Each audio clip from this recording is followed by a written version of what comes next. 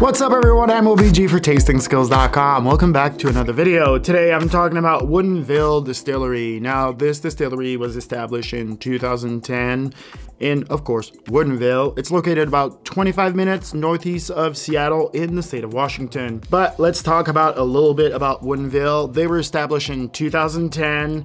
They make straight bourbon whiskey. They also make a rye, and today I have two different whiskeys. I have the Woodinville straight bourbon whiskey finished in port cask, and I also have the straight bourbon whiskey private selection single barrel bourbon by Khoury's Fine Wine. So let's jump into the technicals and then we could look at the tasting notes. And we're gonna start with the straight bourbon whiskey finished in port cask. This has an ABV of 45% or 90 proof, and this retails on average for $40. Then we have Khoury's Private Select Single Barrel. This has an ABV of 59.68 or 119.36 proof. This was handpicked by my local store, which is Khoury's Fine Wine and Spirits, but I'm sure that if you go around the country, you will be able to find barrel picks just like at Khoury's. And this also retails between 40 to 50 depending in what market you're in. Now, with the technicals out of the way, let's talk a little bit about the packaging. The packaging is really solid on here as we get the Woodinville on the side for the bottle on both sides. On the other side, we get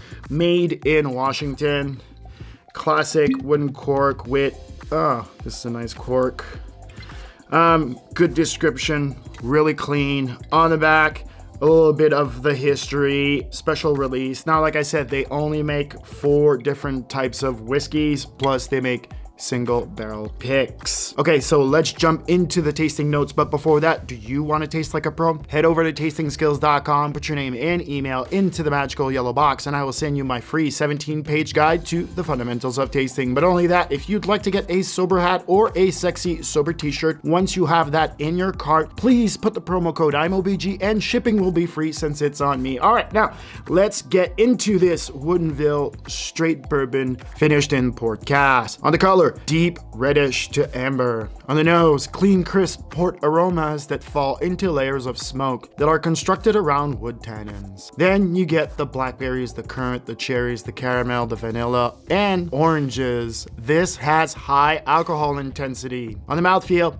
this is spicy. Lots of wood tannin that drives the spiciness of this bourbon, as the length is all wood tannins. The acidity just keeps on giving you layers of the barrel as you eventually get some sweet notes from the port cask. But this is wood tannin driven and it has a long finish. This was good. I love the port cask finish. This is a great idea and I recommend it to a lot of other distilleries out there, even Madeira finish. I think that that's a big layer that's missing to American whiskey. This was intense when it came to the wood tannins. Now, am I in love with this? Yes, this was really good. Am I freaking out over it? No, but this was solid if you're into a lot of wood tannins. Let's move on to the Khoury's Fine Wine barrel pick. On the color, deep amber with light reddish hints. On the nose, high alcohol, 120, caramel, oranges, honey, American oat, smoke, and some cherry notes on this, but mostly closed due to the high alcohol. On the mouthfeel, high intensity of spicy wood tannins that deliver layers of the oak. This is once again all wood tannins as the acidity delivers some sweet tannins of the oak between the caramel, the toffee, and this is just really, really intense when it comes to the barrel. This needs water in it.